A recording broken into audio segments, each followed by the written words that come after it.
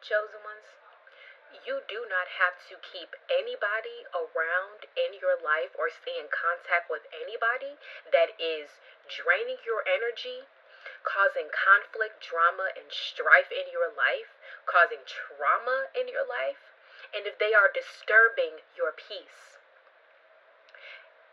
You have to protect your sanity, your mental health. You really have to protect your energy. You got to protect your peace.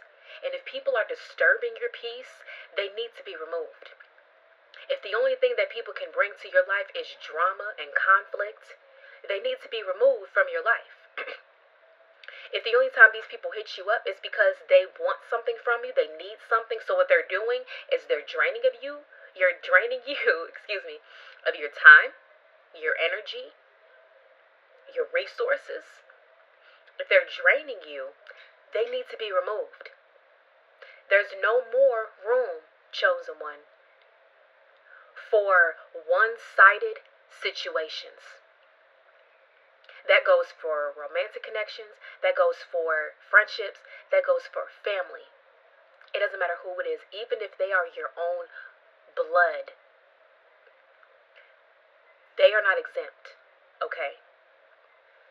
As you're entering into this new phase of your life, you have to make sure that the people around you are adding goodness to your life. They're adding positivity to your life. If they're adding negativity to your life, they need to be gone. Because when you have people adding positivity to your life, that's going to keep you at a high vibration. And that is going to keep you sane. That's going to keep you at peace. And this is what you need. This is the energy that you need to be in this next season. This is what we mean by not everybody can come with you. God is not intending for every single person around you to be with you in the next season. So you have to start getting your scissors and cutting people out of your life. It's for your own good. You won't be able to reach the new level that you want to reach if you have all these people weighing you down.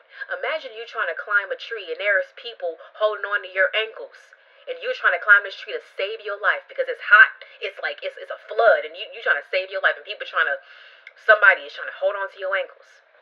What you gonna do? You gonna sit there and drown? Or you gonna kick those people and you gonna climb up to get to where you need to be? At the end of the day, you gotta look after you. Let those folks go. Let those folks go. Let them go.